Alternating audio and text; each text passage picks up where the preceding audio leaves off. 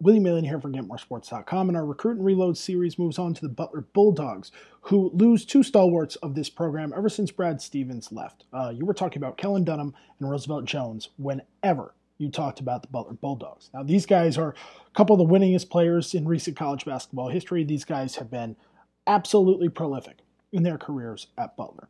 And yet now they move on. So we have to look at the next generation of Butler Bulldogs, led by Chris Holtmann, to see who was going to kind of step up into that role and be a household name for the Bulldogs moving forward.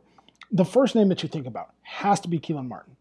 This is a guy who a lot of people considered as the year went on to be Butler's best player and most consistent player. Absolutely dynamic. A guy who, obviously, he was the third wheel for much of the season in terms of both the focus of opponents and obviously I think the focus of the coaching staff at Butler. They really wanted Dunham and Roosevelt Jones to lead this team, but Martin continued to make plays as the year progressed and continued to improve to the point where I think we can look forward to Butler's year next year and really have a lot of optimism regarding Keelan Martin.